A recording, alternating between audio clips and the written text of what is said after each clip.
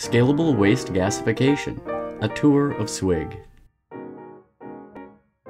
With Scalable Waste Gasification, or SWG, we can dispose of waste and generate electric power without centralized facilities that suck up enormous amounts of money and take years to plan, permit, and construct. So far, recycling bottles, cans, and scrap paper in those facilities pays off because it costs less than the raw materials for glass, metal, and paper. We're not so lucky with plastic. Recycling plastic costs more than the raw materials for plastic. The extra cost comes from energy to transport, sort, clean, and recycle plastic junk. But if we had SWG units that turn waste into power in our homes and businesses, there'd be less wasted energy and pollution. Instead of consuming power, we'd produce it. Imagine a device the size of a dishwasher installed in, say, a family residence. We could recycle waste at a molecular level and use the output to generate electric power. The main components are a gas-tight waste containment chamber with a solid-state microwave heating unit, a pump and hydrogen storage tank, and a Stirling heat engine coupled to an electric generator. Plastic waste is placed in the chamber. The chamber is sealed, and most of the air is evacuated. The microwave generator heats the waste until it is broken down into hydrogen molecules. The hydrogen gas is pumped into the holding tank. The Stirling heat engine consumes the hydrogen and drives the generator that produces electric power. Obviously, it takes a certain amount of energy to run the device. We'll call that quantity the input energy, or E in, given in joules. The output energy is E out. Also obvious, we want E out to be more than E in. E out comes from the energy we get from the hydrogen in the plastic.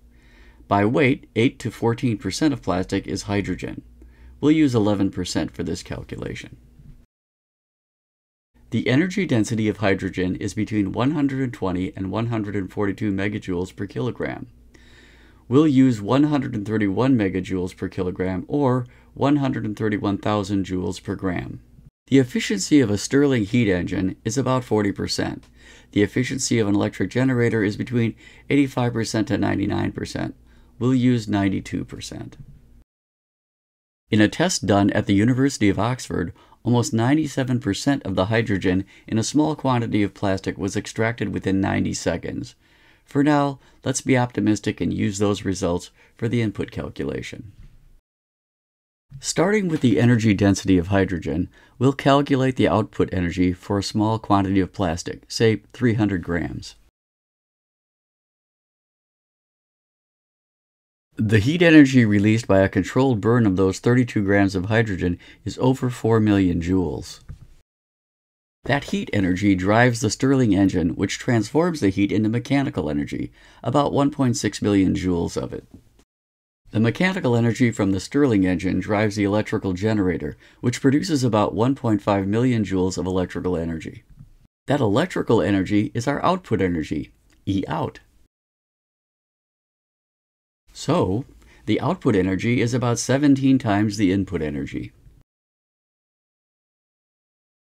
Thus, it's possible for a SWG unit to generate 15 times more energy than what we use to run it. Even if the ratio is less, it's likely that processing a quantity of plastic waste in a SWG unit will generate more energy than running the unit. In any case, the plastic is gone. So maybe it's time to stop thinking big and centralized and start thinking small and distributed. Start imagining the benefits of getting SWG units into homes, apartment buildings, businesses, and small factories. Get more details about scalable waste gasification by visiting the links listed in the description. The Scalable Waste Gasification playlist is a hub for information about turning waste into electric power, so watch the other videos in this series. You can use the comments section to contribute suggestions and information. Subscribe to Movies by Martino and keep up with what's going on with SWG.